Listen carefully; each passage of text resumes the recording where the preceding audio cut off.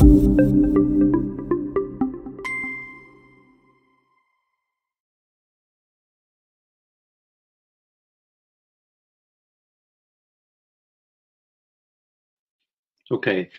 the Ambient Assisted Living Association is a public-public partnership of ministries of health, of innovation, and of research from 18 countries around Europe, as well as Canada and Taiwan, who together with the European Commission in the framework of Horizon 2020 support collaborative projects, to make use of digital technologies for aging well.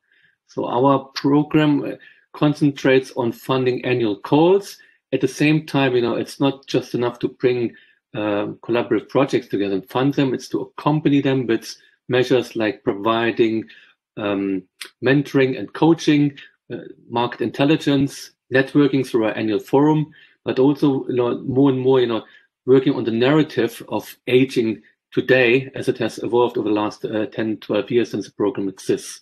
So our daily work here is the management of the program. So we obviously take care of managing the whole call management, from the development of the text to the launch, to the evaluation, to the accompanying, to organization of the forum, which is a bit more complicated at the moment with making it online, and providing support through the projects in various forms.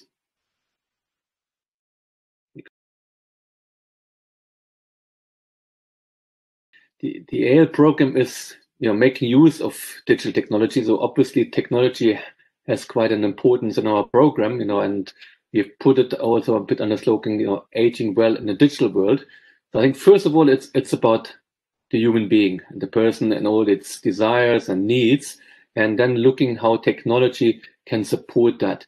One should neither over nor underestimate the power of technology. We have seen that in COVID, how it can actually help older people who are bound to stay at home or in care homes to feel safe at home, to still stay socially connected and remain active. At the same time, technology is just a mean to an end. It's not the solution as such. It supports the quality of life of older people, but it's just one element of innovation. You need to couple it with financial innovation, with social innovation, organizational innovation in a very changing world when it comes, particularly, to health and care services. Yeah. To make it practical, what ALS is about, let me just provide you a couple of projects we supported in Austria and in the Netherlands, which is on fall prevention. This is one of a critical well-being area, because a lot of people suffer long-term physical and often mental consequences of falling down. So these systems help to diminish the risk of falling, or when you fall, to get quick help, and thereby diminish also the long-term damages. So we have supported them, and I think what is interesting here is not just that you put centers in the home or in the care home, but it's also, how do you actually bring this into the market? Because you have to find solutions which are not straightforward and going to a consumer. You often need to work with municipalities who have linkages to older adults groups to get people aware of these solutions. And in terms of the funding, it's finding new innovative partnerships with healthcare insurances who usually only reimburse and don't invest upfront. That with the help of social impact bonds, you actually get these investments into care homes or individual homes, and then when they show the effect, basically preventing falls and thereby preventing also quite substantial financial costs, then these can be reimbursed by the health insurances. So I think this is a nice practical example. Others, of course, which in COVID you've seen, are devices which connect the older people to their families and friends when they are bound to stay at home. There are many different solutions which provide a number of individuals tools. Caro Home is one of them, which is not just connecting to seeing and talking each other, but also providing content.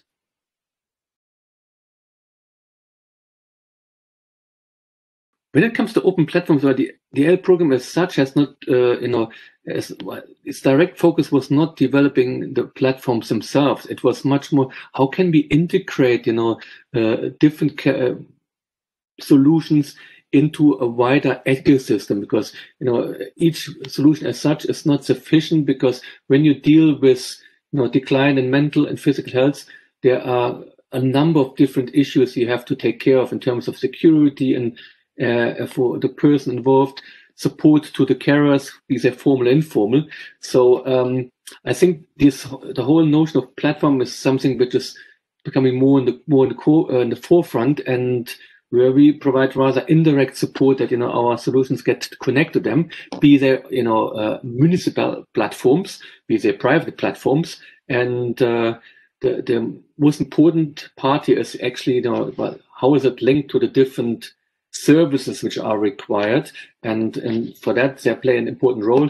But I think we're still some way off to have the kind of platforms we really look forward to and need to have.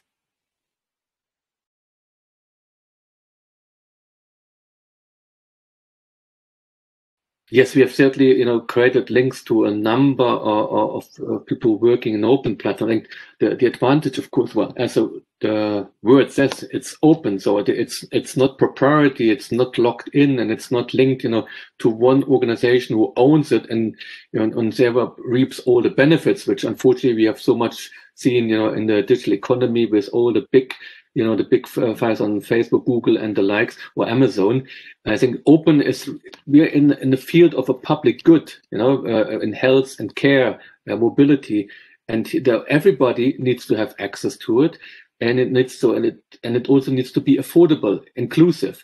And I think these open platforms, I've experienced quite a lot of experience with cooperative platforms. I think they are developing more and more, especially on a local, regional basis, to bring together the different service providers. So I think there's a need actually there, and there's also support necessary to have open rather than closed platforms.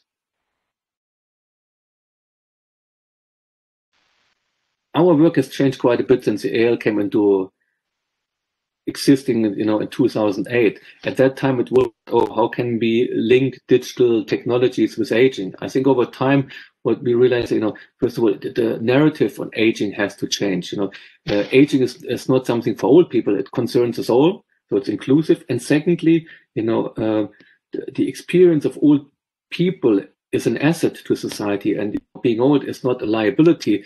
So it's more of a change. I think a new old to be put forward, with especially the new generation of the baby boomers taking a great time now are wanting to put forward. So I think when you want to bring in change, you have to bring the right narrative, which engages, which motivates people. And I think we have done quite some work to work with these new thinkers and bringing in that active aging part of it, capitalizing on the experience of people as our societies grow older. And secondly, projects is great, and some solution on the market is good, but you need to embed in the socio-economic fabric of your countries, regions, cities, and rural areas. And for that, you need a wider system, ecosystems, which bring in all the different players to make these things work and integrate services.